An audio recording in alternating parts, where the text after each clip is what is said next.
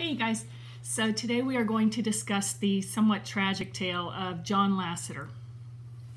Now, John Lasater, this is the father of Albert Hezekiah, the grandfather of Edward Cunningham Lasater. Now, John Lasater is born in 1796 in North Carolina. Now, he is the son of Hezekiah Lasater. Now, I've heard Hezekiah Lasater referred to as Hezekiah the Patriot Lasater. But let me explain something. So when genealogists are doing their trees, they will often tag certain names with a shorthand so that when they're looking at their tree overall, they can see quickly who was the immigrant, who was the patriot, who fought in the American Revolution.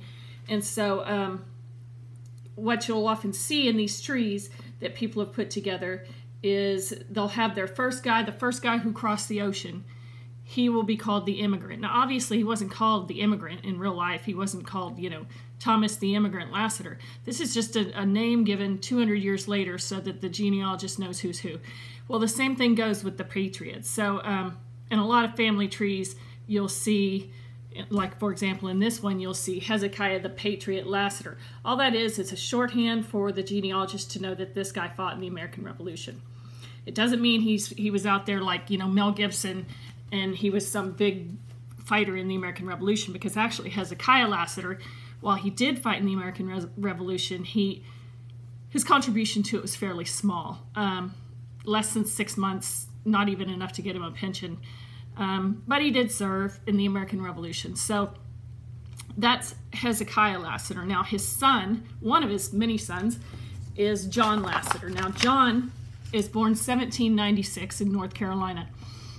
Now, what's going on at this time is that shortly after this, so John's born in 1796, in 1803, Thomas Jefferson makes perhaps the greatest land deal, the best real estate deal in the history of time, and he does the Louisiana Purchase. You would think that Thomas Jefferson, his big contribution would have been the Declaration of Independence, but actually it's this Louisiana Purchase. So Thomas Jefferson purchases from Napoleon, who's hard up for cash over in France. He purchases from Napoleon for $15 million. He buys 880,000 square miles. So that comes out to about 3 cents an acre. So he makes a really good deal. And Jefferson buys all this territory in the Louisiana Purchase sight unseen. So it takes many years. Jefferson has to, in the subsequent presidents, they have to send out surveyors to survey all of this land and kind of break it apart into pieces. And so that takes many years. And it doesn't really become a territory of the U.S.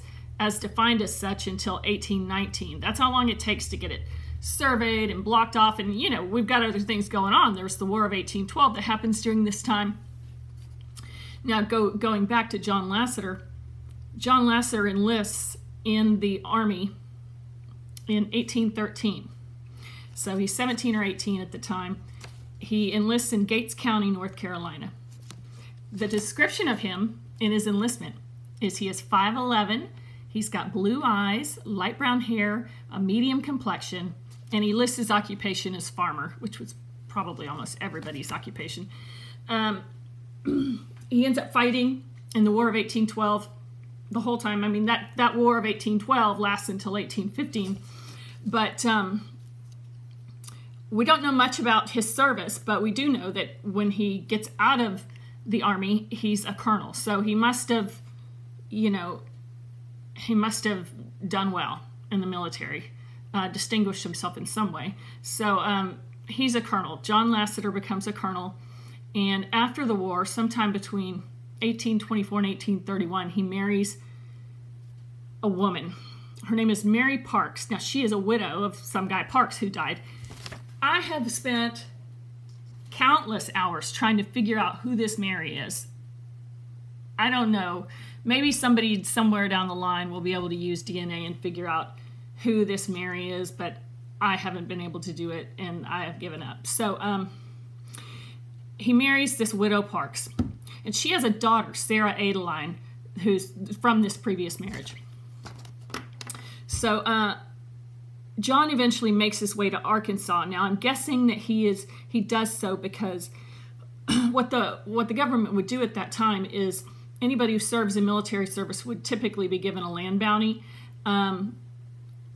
for their service. So my guess is that because he served in the War of 1812 and he was a soldier, that the government then granted him a land bounty, and it was probably in Arkansas, which is why we find John Lasater out in Arkansas as early as 1826. And so we find him out there in 1826, and we know he's out there because he's selling a salt works in Crawford County. So he's obviously been there before that if he's able to sell something. So now during this time, Arkansas is not yet a state. It's just a territory. And but everybody can see that it's going to be a state. And so there's just a ton of land speculation going on. I mean, this is like it's like a rush. You've got a lot of former military guys who have gotten land bounties out there. You've got everybody, as you study history, you start to be able to visually see the expansion of the United States, which starts just in this little rim and just and then starts really picking up speed in the 1800s. So there's a lot of land speculation going on in that area. And a lot of men would make their fortunes during this time. So they're on the brink of statehood, right? Which would eventually occur in Arkansas in 1836. But so John Lasater's out there, and he is building his life with his wife Mary and her daughter Ada. Now they eventually have a son, Albert Hezekiah, who is Edward Cunningham Lasater's father. Now they're out there. They're in Arkansas. John Lasater is a businessman and a politician, and his kind of business and political rival is a man named, unfortunately, he ends up with a rival, and this man's name is William Whitson. Now, John Lasater runs against William Whitson for a Senate seat and beats him. Now, this election gets really ugly, and you can actually see these letters to each other in the paper where, Whitson accuses John Lasater of stealing the election, lying, and all this other stuff. I don't know. It sounds like nonsense, to be honest. But, here's a little something from John Lasater's letter to him in the newspaper. So, I pronounce you a base, envious, malicious slander, and shall take no further notice of your false publications. So this is from John Lasater. Now, during one of the points of contention between these two guys was that at the time the county courthouse in Van Buren, Arkansas, was in Whitson's general store. So it's really in the best interest of Whitson to keep the county courthouse in his general store because every time court's held in his general store, he gets to sell stuff, right? And Whitson's got his own property too, so he's trying to get things put on his property, and same for John Lasater. So Lasater wants this courthouse moved out of this general store, and he wants a proper courthouse built.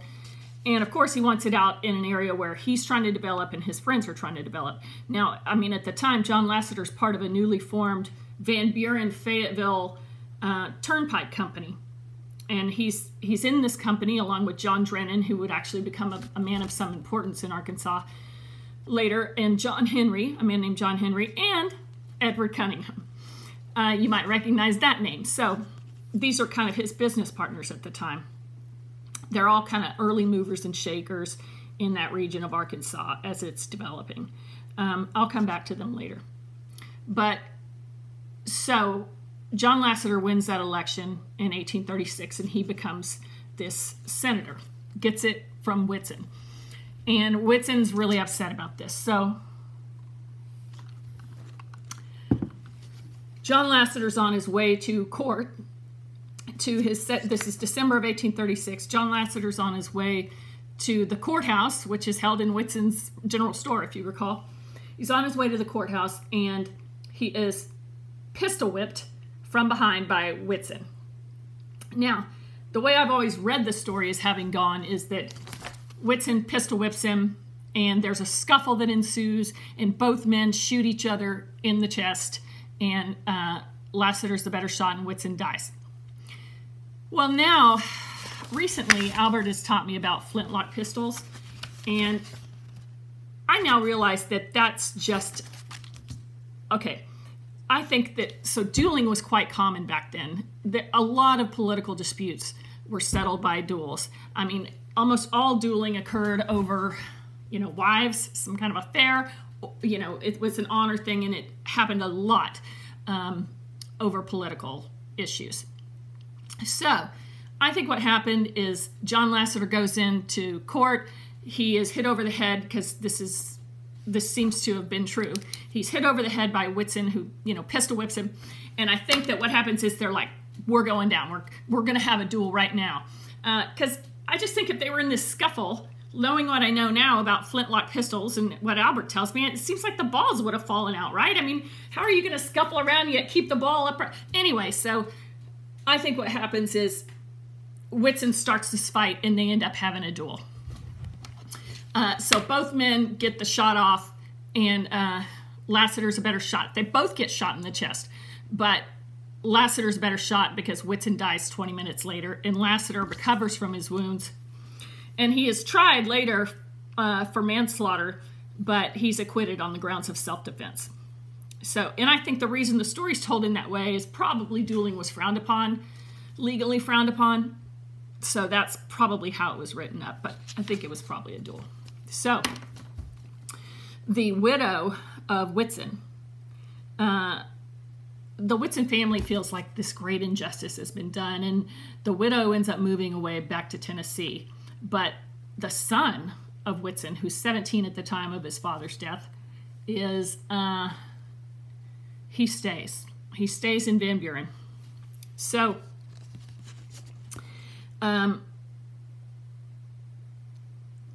So, what happens is 2 years after the death of his father, John Whitson, this is in 1838, John Whitson steps out from a hiding place and blasts John Lasater with a shotgun filled with rifle balls. So he just shoots him dead to avenge his father, who John Lasater killed 2 years before. So, and then he runs. I mean, an arrest warrant is issued for his arrest with a bounty of $1,000. Everybody assumes he's headed to Tennessee to his mother. So, they send out word to watch for him in Tennessee. And he does indeed go there to say goodbye to his mother. And he tells her that he's heading out west and she'll never see him again, which indeed she doesn't ever see him again. So you fast forward to 1997. Now, there are two older women who are doing the genealogy of their Whitson family. Now, these women had spent their whole lives hearing this story about this ancestor and him killing John Lasater and all this stuff. So, and that this guy John Whitson kills Lasater and disappears. So they decide to try and figure out where he went, what became of him. And they do. They find him. They find that after he kills John Lasater, he goes, tells his mom goodbye, and he heads up northeast. He attends medical school in Maryland. He changes his name to Johnson, and he ends up dying out in San Jose, California at the age of 56 in a buggy accident. But he has this really successful career as a doctor in the meantime. His name at his death is Taliaferro David Johnson, totally made up out of whole cloth. But so these Whitson descendant ladies who find him also contact Dale. Now, this was a few years ago. So they contact Dale. So they go to Colorado. They meet with Dale. Dale's totally gracious. He takes them around Colorado. He takes them to the Garden of the Gods. And anyway, it's kind of later they would make newspaper articles about it, and it's kind of written about, like, portrayed as these two families coming back together in peace. And anyway, it's nice, these two families sort of coming back together to forgive one another. So now we go back to Lasater, who is only 42 when he's murdered, and I think he was on the cusp of doing some amazing things. I mean, I really think he was. So he's 42 when this guy Whitson murders him, and He's got a small son. You know, I think that, yeah, Albert Hezekiah is like 7. Yeah, he's 7 when his father's murdered. And maybe John Lasater knew that he must have had a sense or had some reason to believe it might be coming, because he writes his will like 1 week before Whitson kills him. And you wonder to yourself, why? Why did Whitson wait 2 years to kill John Lasater? Well, one thought is that Whitson's brother-in-law was sheriff at the time. And there's a belief that maybe he waited for his brother-in-law to finish out his term as sheriff so that his brother-in-law wouldn't be hunting him down. Because that's what happens. He waits for his, right after the brother-in-law finishes his term of sheriff, that's when Whitson kills John Lasater. So the son, Albert Hezekiah Lasater, loses his father at the age of 7. His mother, Mary, who has now lost 2 husbands in a short span of time, she dies 4 years later. Now, I think it's odd that we don't ever hear about them. Albert Hezekiah, he never talks about. He ends up never really talking about his parents. He doesn't talk about John. He doesn't talk about his mother. Not that Dale can remember anyway, or that Dale puts in the Falfurious book. So, I don't know. I just wonder if she wasn't just consumed in grief or something. We have no idea why she dies 4 years later. Anyway, so we know that Albert Hezekiah has a half-sister named Sarah Adeline. And he ends up being raised by Sarah Adeline, and he just loves Ada. And he ends up naming a daughter Ada after his sister. So Ada is married to a man named John Henry. And now John Henry was a business partner of John Lasater, and in fact John Henry marries Ada in the house of John Lasater before he's murdered. So John Henry and Ada Henry raise Albert Hezekiah Lasater. Now, John Henry is business partners with a man named Edward Cunningham. Now, John Henry and Edward Cunningham own a mercantile business, a wholesale mercantile business, and they have interests in a steamboat and a shipping company. So they're wholesalers, they're grocery wholesalers, and it sounds like they're doing really well. Their firm is called Henry and Cunningham.